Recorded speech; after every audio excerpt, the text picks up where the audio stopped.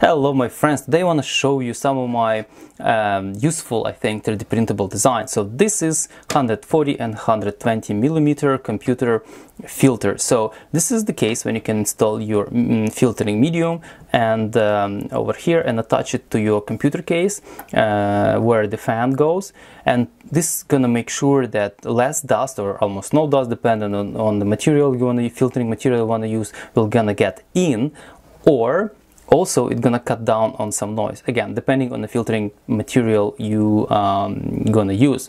Also I designed this 140 that you are able to use 120 millimeter fan, and I'll show you how it's gonna look like.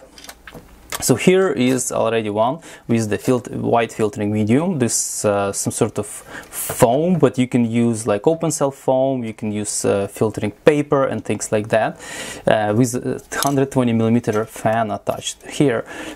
So you just use the screws, attach your fan, then you put your filtering material, and use 4 more screws to attach all this contraption to your computer case or computer panel inside. So now all air which is gonna be sucked by this fan gonna get much cleaner when it's gonna pass through this filter, so dust gonna stay here. Then you can either take it out or throw it away, recycle it, or wash it.